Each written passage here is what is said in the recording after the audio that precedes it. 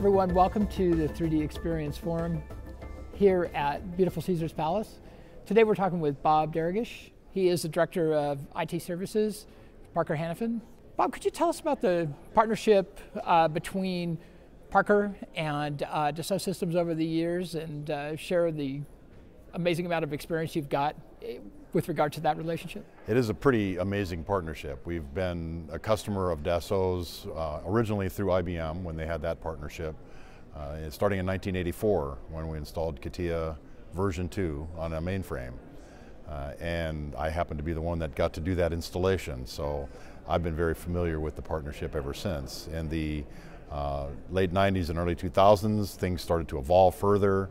We recognized the need to have more control over the designs that we were creating using CATIA, and we coincidentally held off purchasing a PLM solution until Dassault purchased it, and then we purchased it directly from them.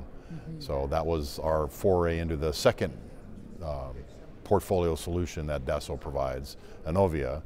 Since that time we've done bits and pieces in some of the other brands, but our focus is heavily on manufacturing and controlling the process so that we produce quality products for, in the case of aerospace, all of our customers, because if you've flown on a commercial airliner, it flew because of Parker products.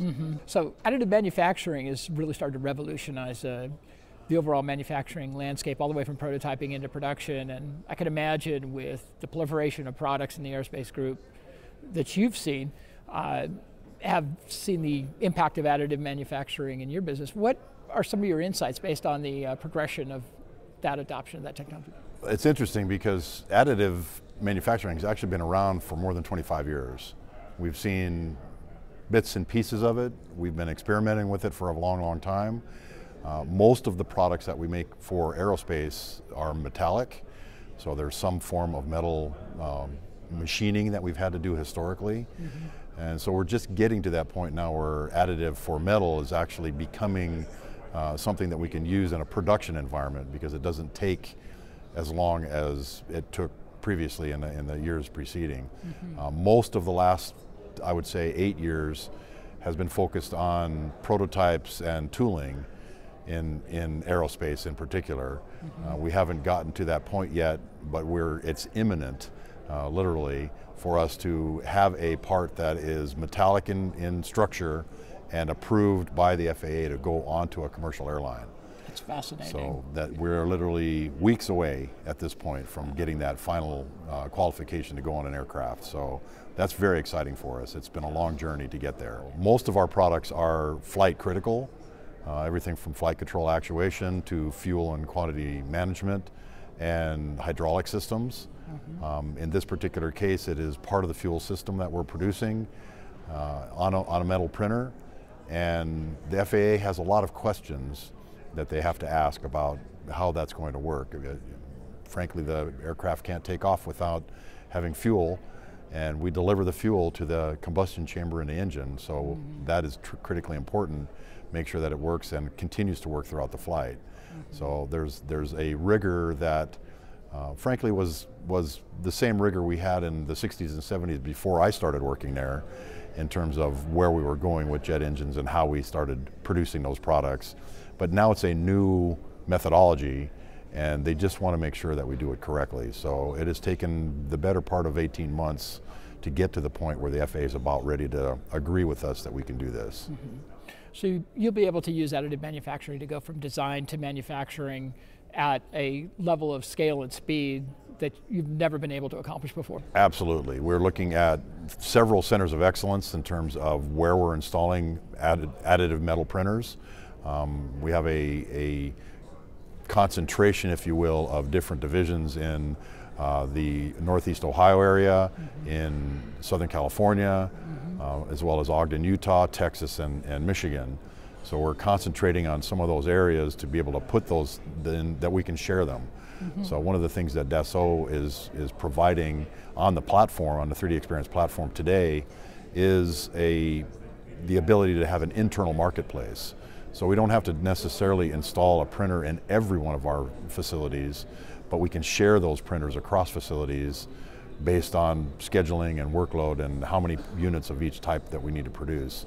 So there's additional things that we're looking at, frankly, in additive, because it's not just about reprinting or printing a part that we've done for years through traditional machining or casting and remachining processes. Now we're looking at, well, how can we redesign that, or how can we print an assembly in one pass as opposed to 10, 15, 20 different components that we then have to assemble and braze and weld in order to be able to make it work in that particular case. So we're also looking upstream to the engineering community to say, how can we now design for additive and not just print the designs that we've been doing for the last 50 years. And so the 3DEXPERIENCE platform is giving you the ability to move more and more into a generative design methodology and being able to scale that engineering expertise and be able to take the engineering expertise that you have that's such a great strength of Parker and be able to propagate it across the product strategy. Absolutely. Generative design is an answer to a dream we've had for the better part of 25 years, and that is to turn the process around and stop going from design to analysis and actually have analysis drive the design. So look at the things that we need from a fit and form perspective, as well as the loads and boundary conditions for the product, have the analysis actually determine what that part should look like, and then we can use CAD to actually clean it up and produce that documentation, if you will, that's necessary to define what that part is, because we use that analysis up front in generative design to actually create the part in a different flow. That also gives us that ability to speed up the process and get our time to market, if you will, although we don't really produce product to market, we produce it to contract. So our customers define when we have to finish that design, when we have to get it to production. In this manner, we can actually do more designs, have some trade studies, and still produce that product in a timely manner so that the customer is satisfied. I think one of the most fascinating aspects going into the future for Parker is the ability to look at the metallurgical aspects of the actual material you're building the parts out of, and be able to use the 3DEXPERIENCE platform to be able to intermediate the metallurgy and the actual design and be able to produce a part that scales immediately. That's one of the exciting things, is that now we can actually produce materials that we know exactly how they're going to react. If it's close to or in the combustion chamber and it has very high vibration and obviously heat, things that it has to be able to respond to and still perform, we can adapt some of those materials that we've used historically and make them perform fit for that purpose that they were actually being designed for.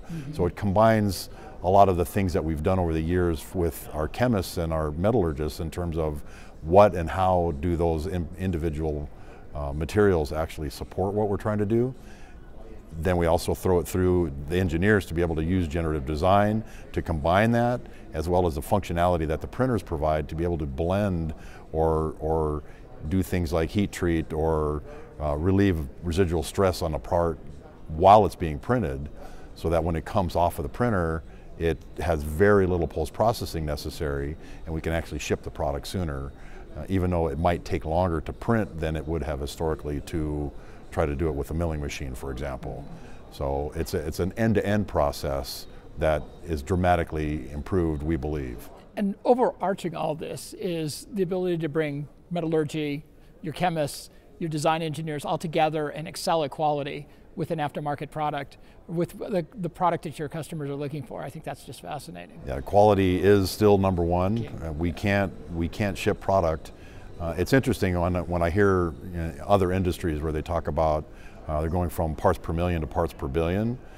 We've never produced a billion of one part because it's aerospace. There might be, 3,000 would be a good run rate for an aircraft type, and we don't reuse those same parts that we produce on a different aircraft type. So every part is designed for that platform that it's going to fly on.